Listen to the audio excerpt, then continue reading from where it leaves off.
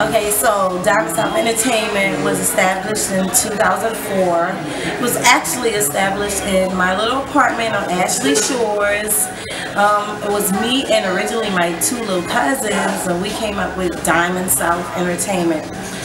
Started off with doing bikini car washes, block parties, even a little teen club inside my house. And in 2011, we branched out into the club and we went into Ciroc, and we were doing Spotlight by Wednesdays, which we did that for about 7 months, and that kind of got us big with the name in Charleston. Okay, and when I got into my artists probably in 2009, maybe 2010. I started off with probably 17 artists.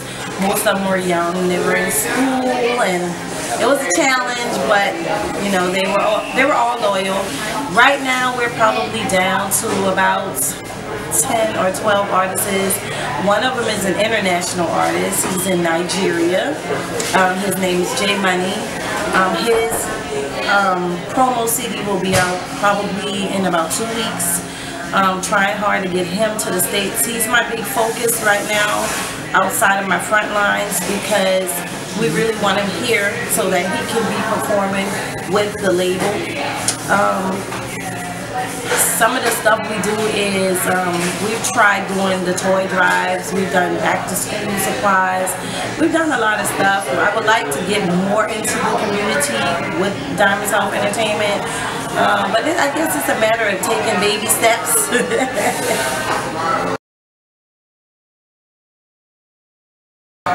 When finding my artists, a lot of them had approached me. Hezzy the Kid, who's going to be a part of this interview today, he is actually my daughter's boyfriend. And actually, it didn't start off as a career thing for him. It just started off as something fun for him.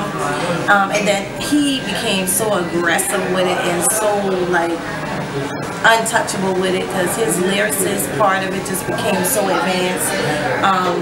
Mr. BLA's, who's also going to be a part of this interview today, he came from Jig Records when I first met him. He actually started out as my boyfriend. Now he's my fiance, but we kind of know how to separate the business from the pleasure of that. When choosing my artists, I'm looking for go-getters. I'm looking for people who are going to take it serious. People who don't think that it's all going to just be given to them, all going to be passed down to them. It's a go-getting situation. You got to get out there. You got to be willing to work for the money to put towards you. You got to be able to show up for your shows. You got to be able to show up for studio sessions. I mean, it's like, I don't like putting my name on nothing if I can't stand behind what I put my name on. My brother Taylor Made, he's a part of my label. He's been sick, and that's been kind of hard on us because we don't want to be performing or doing other things without him, but it's unfortunate, but we keep him, you know, we keep talking about him, and we keep putting his music out, and it's just, you know, my son Double Trouble, him and his best friend Rail, I mean, we just got so much music that's coming out, and we're going to take our time branching it out to different areas. But me personally, when I'm looking for an artist, I'm strictly about business. I'm not about favoritism. I'm not about family. I'm not about friends. It's business. We do artist development. We do, we actually get the artists to a point where they're ready. We don't just bring them out and say, okay, go ahead, hit the stage. We don't do that. It's a part of a process for us. So a big thing for me is I'm not just focused on one artist. I'm not just focused on two artists. I'm focused on my whole team, my whole label. Whatever we get, if we ever get an offer, it's got to be for the whole team. It's not no one man bigger than the team, no one woman bigger than the team. Maybe I'm looking to maybe in 5 years, somebody from this label really bring us out so that they'll be looking at the whole label.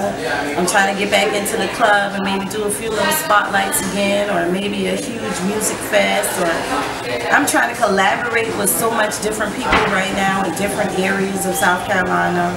I'm also branched out to people in Florida, in Georgia. So it's a movement right now to where I'm not trying to just be in Charleston. I'm not discriminating or working with nobody. We're open to work with everybody. Even me, I have even been in the studio and recording, and everybody's trying to get me back into recording. So I may be working on my album also soon. But my focus right now is getting everybody where they need to be at right now, and then I can jump on it. But the goal for Diamond South is for Diamond South's name to be bigger than Charleston.